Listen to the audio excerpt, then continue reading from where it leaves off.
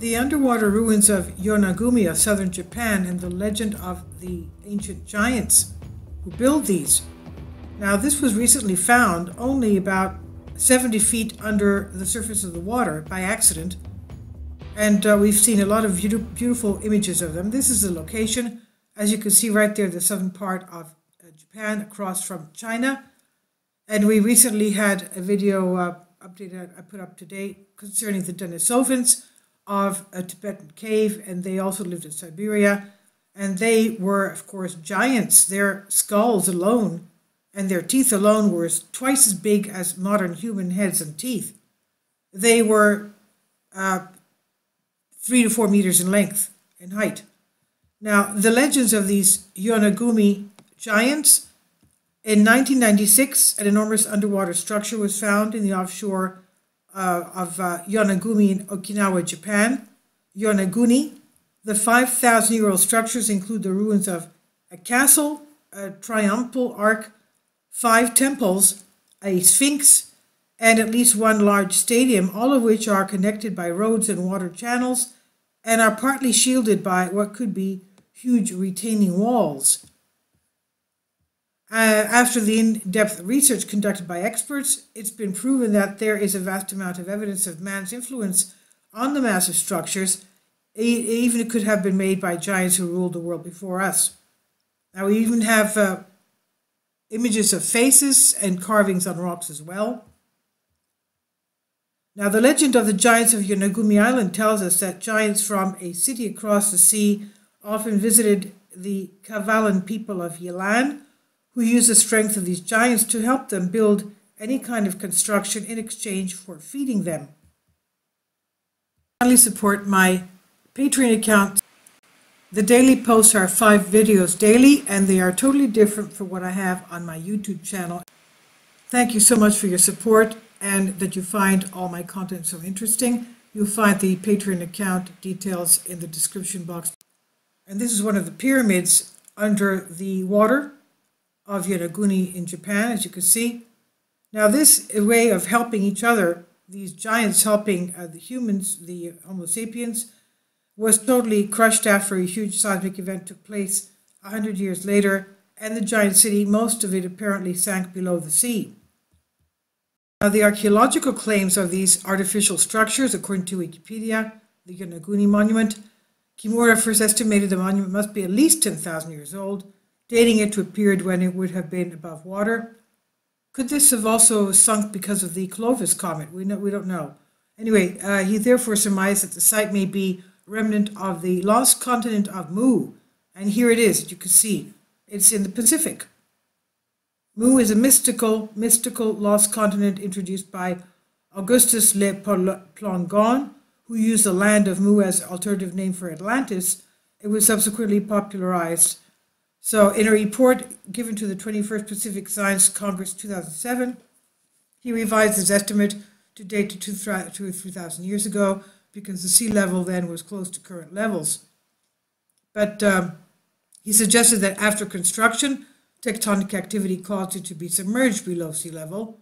Archaeologist Richard Pearson believes this to be unlikely, but Kimura believes he can identify a pyramid, castles, roads, monuments, and even a stadium. He further stated that he believes the structures to be remnants of the Yamatai culture. And supporters of this origin of artificial structure, that is constructed as opposed to natural geologic, such as Graham Hancock, also argue that while many other features seen at Yonaguni are also seen in natural sandstone formations throughout the world, the concentration of so many peculiar formations in such a small area is highly unlikely. They also point to the relative absence of loose blocks in the flat areas of formation, which would be expected if they were formed solely by natural erosion and fracturing. Robert Soch believes the monument was formed geologically, but it doesn't look like it. Now, this is the Denisovans. They were giants. They were, I would say, about twice as big as we are today.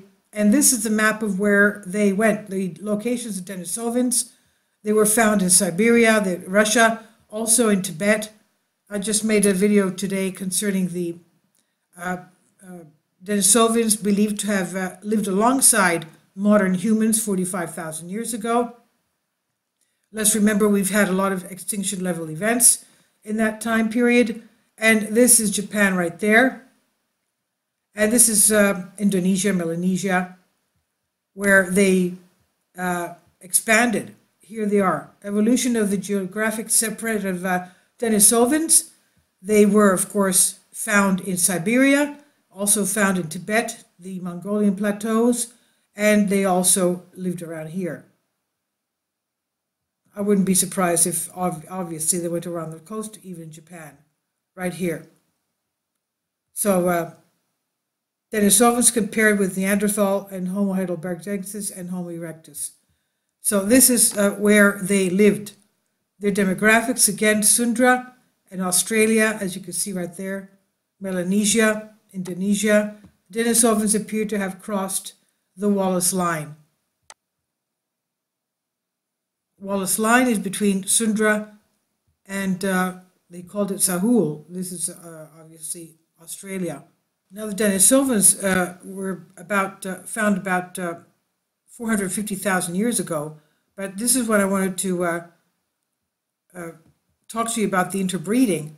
Analysis of modern human genome shows past interbreeding with at least two groups of archaic humans, the Neanderthals and Denisovans, and that such interbreeding events occurred on multiple occasions. Comparisons of the Denisovan, Neanderthal, and modern human genomes revealed evidence for a complex web of interbreeding among these lineages.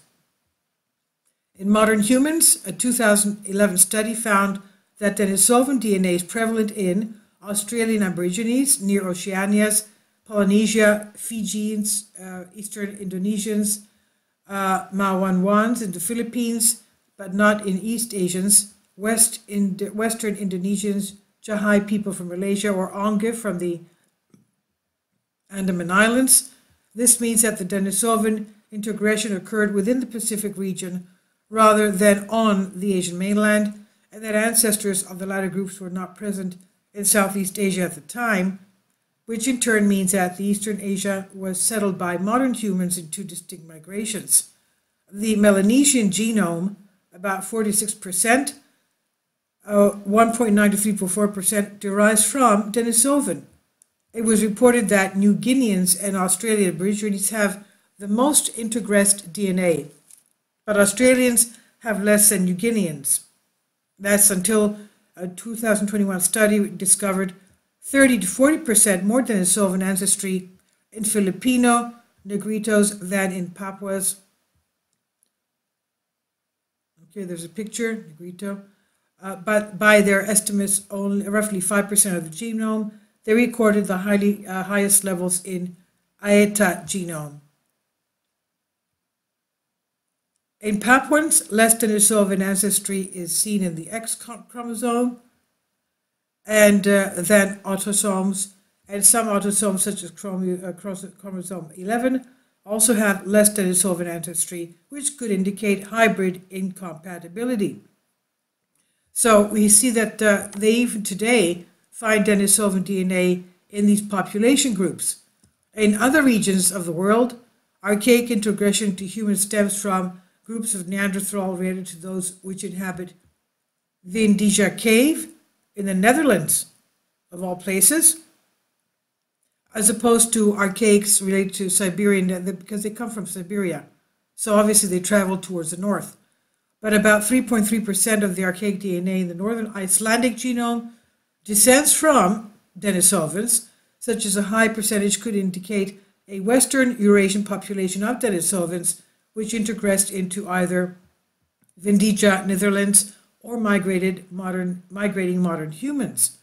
So we have them in the areas of Scandinavia, Iceland, Netherlands, from Siberia, I would venture to say, right here, this way. And then we have Philippines as well, from here. So you can see that, and of course, Aborigines of Australia. So you can see the vast spread of Denisovan DNA. Please leave your comments, and thank you for your support.